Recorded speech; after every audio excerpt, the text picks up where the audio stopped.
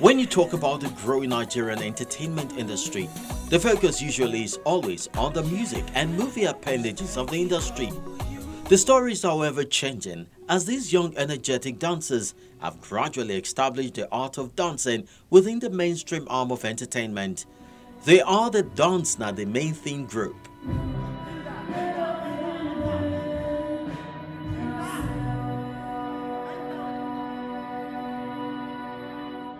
Formed by Michael Igbilabo in 2003, this group has over the years metamorphosed from playing backups to notable singers including Banky W, Dari Altalade, Rugged Man, Wizkid, Seyi Shay and many others to now performing as lead acts at major events.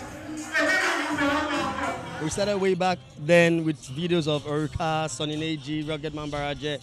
Until now we're still pulling up at Holding Strong. DNMT comprises of very talented dancers. And like I said, the team has been around for a long time. So we've had dancers that have gotten married, some have settled down, some are doing other businesses. So year in, year out, new talents come up every day. So this is a team that I got not long ago, like 5-6 years back, and they're still strong. They're all students, all hustling, everybody working for ends meet, taking care of the family. So I respect them a lot, and I'm privileged working with them.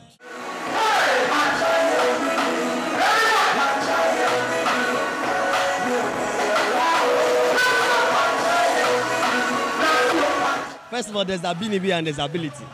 Meaning God has blessed most of us with the gift to dance. We turned it into, we had it as a hobby. And from there, decided to move forward into, work more on it. And we started making money from it. So for those that have the ability, we teach, you get. So it's not easy, but it takes days and weeks of rehearsals to come up on stage. And it's not easy to wow the crowd nowadays, you know, with the whole matter going on, dollar strike everywhere. So it's very difficult trying to, we don't tend to impress, but we tend to make people happy anytime they watch dance. They get enlightened, they get happy, they get strengthened, and they scream. So it takes God's mercies as well.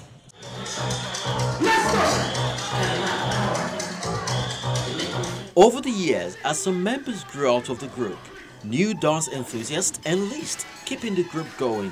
One of them is Michael Obi, who specializes in making a Michael Jackson impression.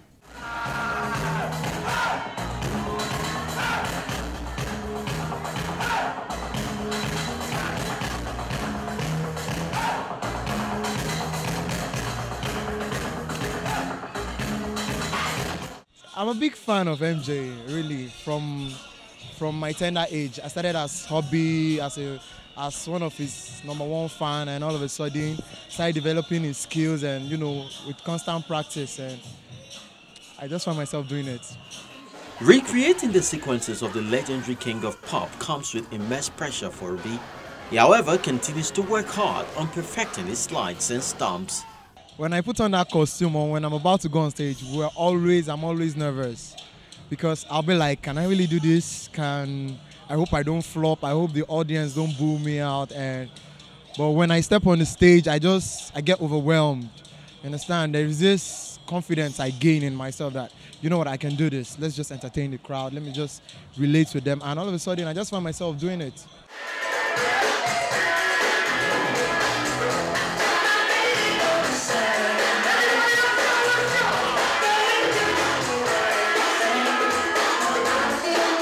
Make a mistake on stage, you take advantage of it. That's what promotes that professionalism in you. That's what promotes that originality in you. So whenever I lose my steps, whenever I fall out of my routines or choreography, I just try my possible best to bring off using something different to make it look as if it's all choreographed to the routine.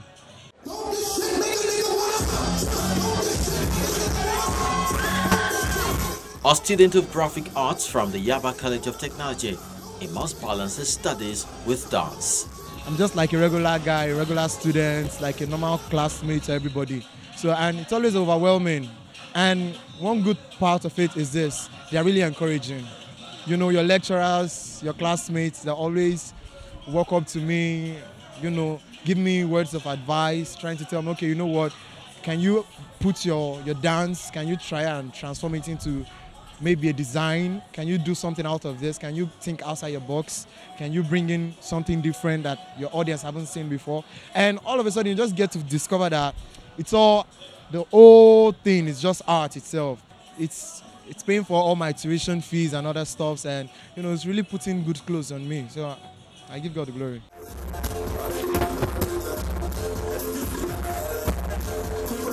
The NNT is actually a happy family. Trust me, like, we always encourage people, even outside the profession of dance itself. We always make people understand the fact that if you believe in it, it will surely come to pass. So we're always exciting, we're always lively, we are always together. Although dance started off as a hobby for these ones, they have not only made an impressive career out of it, they have through it taught some valuable life lessons on the recipe for success, which include consistency, tenacity, precision, and hard work.